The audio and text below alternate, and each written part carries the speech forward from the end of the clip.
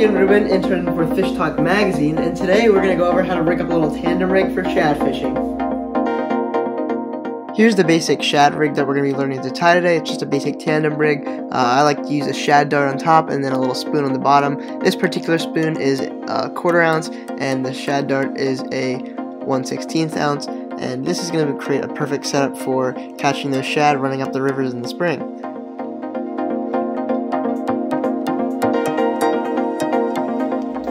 Okay, so here I'm going to demo how I like to tie the dropper loop, and I'm using 50-pound mono just so it is visible, but typically I'm going to be using 12-pound fluorocarbon to tie my rig.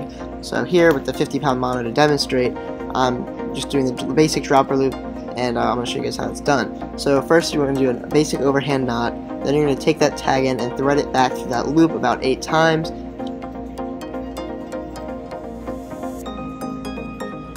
Next up, we're going to grab that side of the loop and we're going to twist it about 6-7 times to create another mini loop.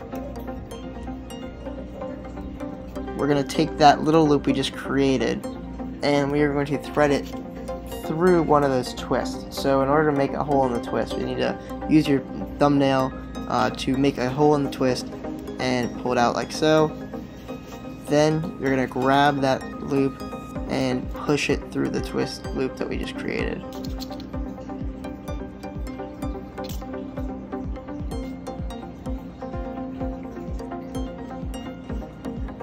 Once you pull that out, you're going to put it back onto something while you pull it, and you're not pulling by the tag end, you're grabbing the main line and the tag end and you're cinching it tight, and boom, there you have a dropper loop rig.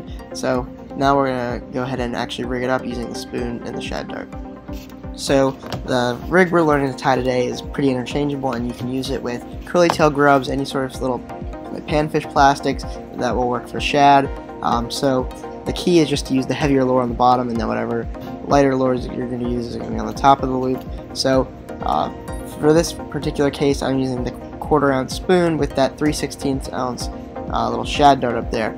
So we're going to use that dropper loop again, and you're going to leave about 10 to 12 inches of tag line this time, because that's going to determine the length from the loop to down to your spoon. So first we're going to make that overhand knot again, and then we're going to go through that overhand knot we created about 8 times using that tag end. Once again, you're going to take that loop you created and you're going to twist it 6 to 7 times.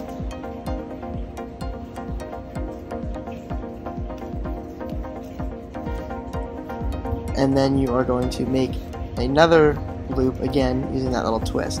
So you're going to grab the twists with your fingers and you're going to try to slip one of your fingernails in between one of those twists and loosen it up a little bit.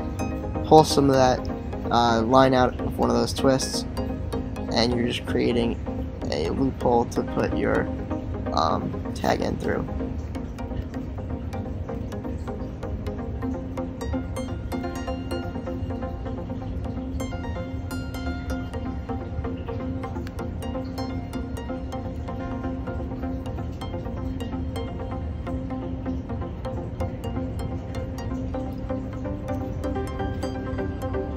So now you're going to grab that small loop that you created and you're going to thread it right through that twist that you just pulled on.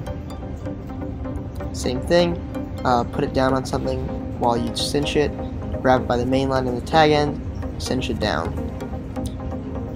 So what's really nice about this rig is that you can change out what lures you're using, so you can switch up the weight of the shad dart that you're using, which is really nice, especially when you're fishing different currents and the tides change. So I like to go ahead and pinch it down and thread it right through that hook eye of the jig. And once you do that, you're just going to pull it over the jig and then cinch it tight. So it's going to be held on there nice and snug, about 10 to 12 inches above that spoon, which is going to give it a really nice jigging action, and they're not going to get tangled, which is really nice. So now we can move on to tie on the spoon on the bottom. So you can use whatever your preferred knot is here, whatever you're comfortable with.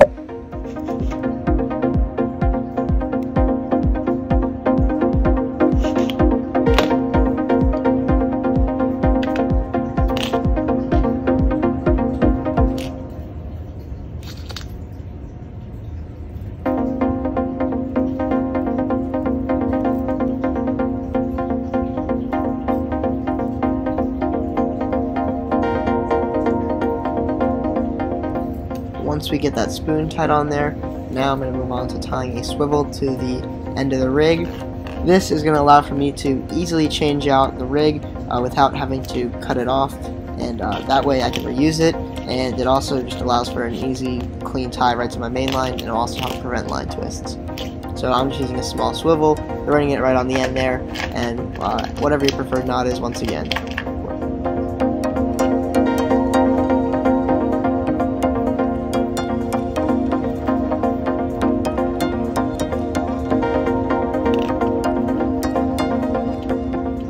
And there you have it, a completed shad rig. Thanks for watching.